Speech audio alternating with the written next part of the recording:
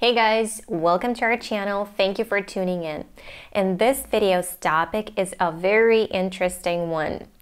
Can we learn English by listening to songs? And can we practice our pronunciation by singing along?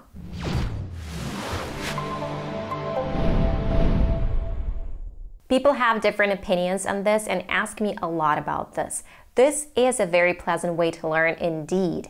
And yes, you can learn some English from songs, and no, you can't at the same time.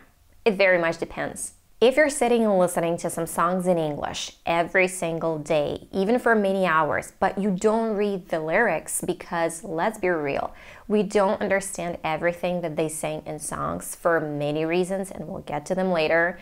If you don't read the lyrics, you don't understand half of what is sung. Therefore, you don't learn. And if you don't check the lyrics, you can't call this working on your listening skills either. And even native speakers don't always understand everything. Now that we've gotten this out of the way, let's talk about how we actually can learn by listening to songs. So, as you already probably guessed, the first thing you have to do is read the lyrics. If you like some song and you listen to it a lot, daily maybe, read its lyrics and read it while you're listening to the song as well. It'll help you memorize them more easily. Step number 2. If you don't know the meaning of some words, look them up. And bam! You've learned some new vocabulary. And very often singers use different expressions and phrases in their songs. And if you look them up as well, you learn some new expressions. Let's take Shallow by Lady Gaga and Bradley Cooper. There's a very deep meaning behind this song. Moreover, fully understanding the lyrics can be quite difficult sometimes because it's poetry.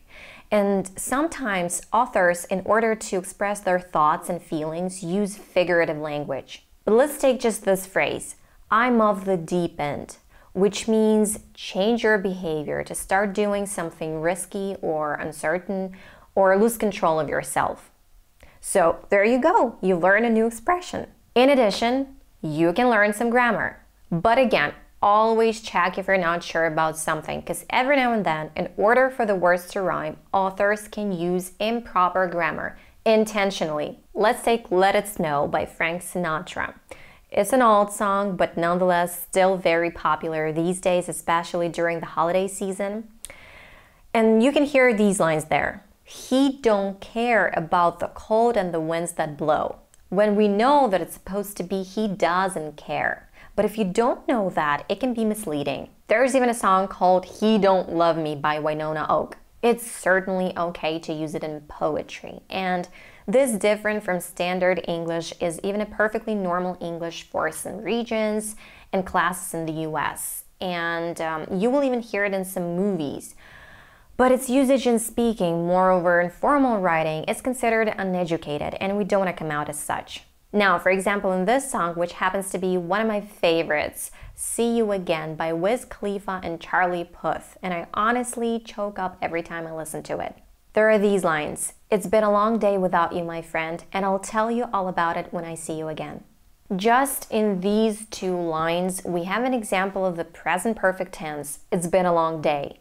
And at the same time, people use this statement as a phrase to express fatigue because they were extra busy that day or to express frustration. And then this line, and I'll tell you all about it when I see you again. It's an example of the first conditional. There's just used when instead of if.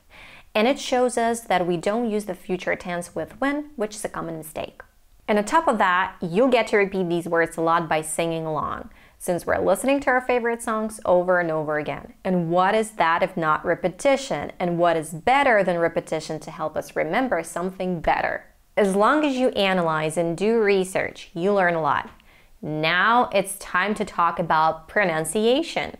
Yes, you can practice your pronunciation by singing along to songs. Like, for example, let's take that same See You Again. There's a line. How could we not talk about family when family's all that we got? A very good line for practicing your pronunciation, just as that whole couplet is good. The speed and contractions, everything sounds very natural. But again, oftentimes singers, to sing some high or low note, change the vowel in a word or change the stress in words so they sound more melodic. So be careful with this. And that's why we can't always understand what is being sung. Well guys, I hope that I managed to set things straight regarding this topic, and if you found this information useful, smash that like button so that I know this. And if you like our channel, make sure to subscribe. And if you want to get a notification every time we post, click that bell icon. Until the next video. How could we not talk about family and family so that we got? And I'll see you again.